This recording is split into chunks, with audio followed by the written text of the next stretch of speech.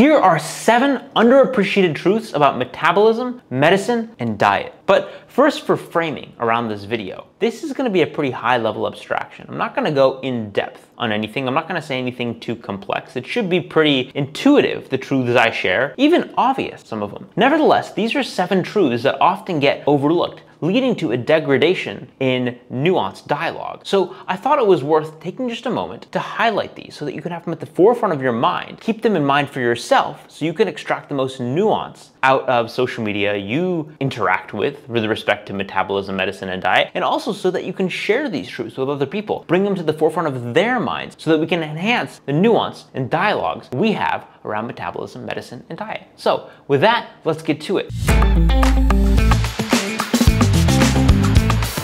Welcome to my channel. Stay curious.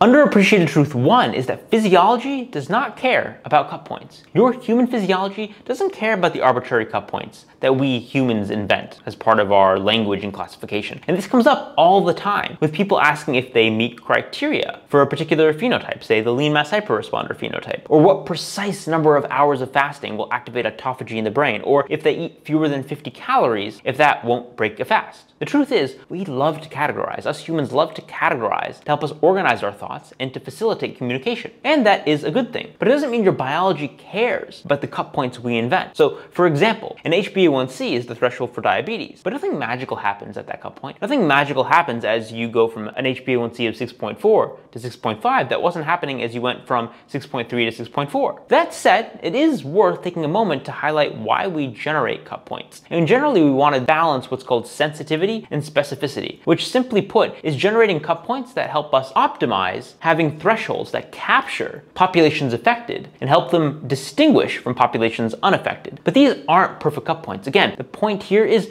physiology is a continuous process. The cut points we create generate black and white categories, but underlying biology does not care about the cut points we create. So internalize that because it's a really important message, and this comes up all the time. Moving on. Underappreciated truth 2 is that a ketogenic diet is not defined by a specific carb intake threshold. No, a ketogenic diet is defined by the nutritional state of ketosis. So it's true that in the literature, sometimes cut points for carb intake are generated. Again, to help us create buckets, to help us organize the literature and organize groups in, say, studies. But technically speaking, a ketogenic diet is defined by being in the metabolic state of ketosis, having your ketone levels elevated. Now, again, for classification, we create other arbitrary thresholds, like beta-hydroxybutyrate levels of 0.5 millimoles, which are steady state levels that actually don't even tell us about flux of ketones, so that's a whole other problem. But the point I really want to make here is that a ketogenic diet is defined by being in a nutritional metabolic state where your ketone levels are elevated, not by a specific threshold of carb intake. And this is really important to emphasize because focusing on the nutritional metabolic state helps us integrate or account for user-specific variables. And what I mean by that is carbs hit people differently depending on their metabolism, depending on their activity, depending on their body size, especially their muscle mass size. So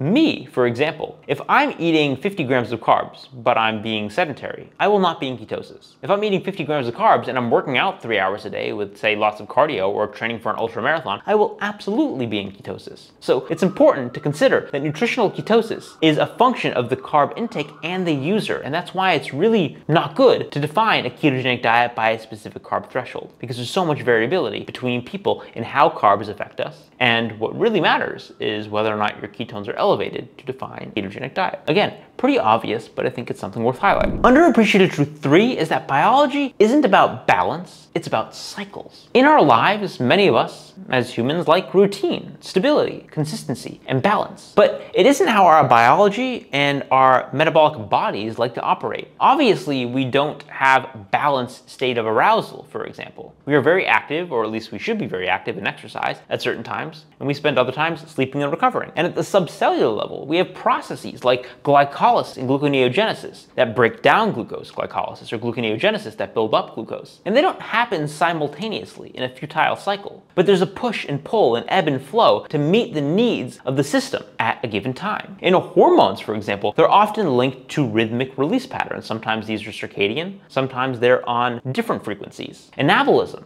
building up, catabolism, breaking down. They happen in cycles. Rarely, if ever, are things frozen in balance in biology. Biology likes to cycle. Underappreciated truth 4 is that there is no one best human diet. Now, this one can actually be quite controversial. I don't think it should be. But the reason it's controversial is because people will often come forward with a counterpoint. Well, we're all human, and each species should have a species-appropriate diet. Therefore, there should be a best human diet. And at a superficial level, that kind of holds water. But let's dig a level deeper. And let me reframe this by asking another question, which is, what are you optimizing for? Each of us is often optimizing for something different. Are you optimizing for bodybuilding, longevity? There's a lot of things you can optimize for. And without defining what you're optimizing for, you can't define a best diet. Now, in addition to that, there is huge variability among us as individuals. There is variability in our genes and our predisposition to different diseases, variations in our lifestyle patterns, our activity levels, and variations in our microbiome. While our human DNA might be pretty similar,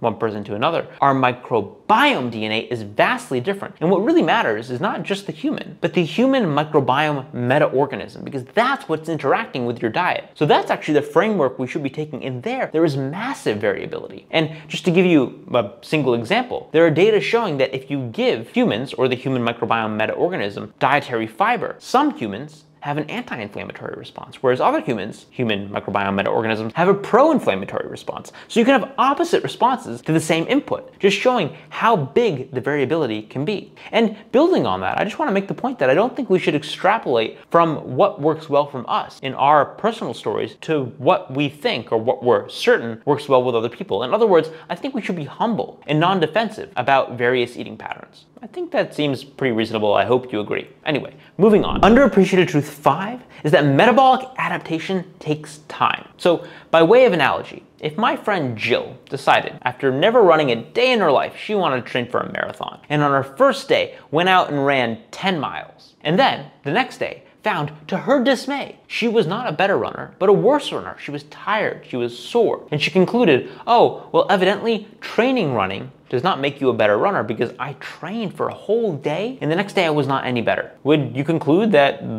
training running doesn't make you a better runner? Obviously not. There wasn't enough time for her body to adapt. Now, food, diet is a little bit different, but the same point remains. Adaptation takes time. And not appreciating this truth creates confusion and leads people to be deceived about what really drives dietary success in a whole host of outcomes, but especially weight loss. So for a specific example, we, my colleagues and I, led by Professor Adrian Sotomoto, did a reanalysis recently of a major metabolic ward trial. I have a separate video on this specifically, which you can check out. But basically, this was a trial in which there were very short-term dietary arms comparing a low-fat diet to a low-carb diet, and they were stacked back to back. And what ended up happening is that there were negative metabolic adaptations in the low-fat diet that kind of bled into the low-carb diet. And so the low-fat diet blamed the low-carb diet, and vice versa. There were positive metabolic adaptations with the low-carb diet that bled over into the low-fat diet. So the low-fat ended up stealing credit from the low-carb, and vice versa. And what you ended up with was deceptive and misleading outcomes. So you can go check out that video separately, but the important thing to acknowledge and really emphasize here is that metabolic adaptation, especially to macronutrient shifts, take time. So bank that in your brain because it's super, super important. And if you want more details on that, check out the other video. And if you want even more details, you can check out the links to the papers below. Underappreciated truth 6 is that you can rarely target a biomarker in isolation. We like to focus on biomarkers in isolation, like LDL cholesterol or ApoB, and consider their individual contribution to predicting outcomes or impacting physiology. Then we consider how modifying this individual variable could potentially help, say, attenuate disease risk. But the fact of the matter is, almost always, if not always, because I actually can't think of a single counterexample, an intervention will impact something else. Diets and lipids is a good example. If you change your diet, you will rarely affect just one lipid parameter, say LDL or ApoB, and not change others. Others will change, HDL, your triglycerides, or the profile of your LDL, etc., etc. But even were, say, a dietary intervention to only affect one measurable lipid parameter, there are a myriad of other variables that could be impacted on which the spotlight of attention and measurement might not be focused. Things like insulin, other hormones, the microbiome. And as a point of emphasis, changes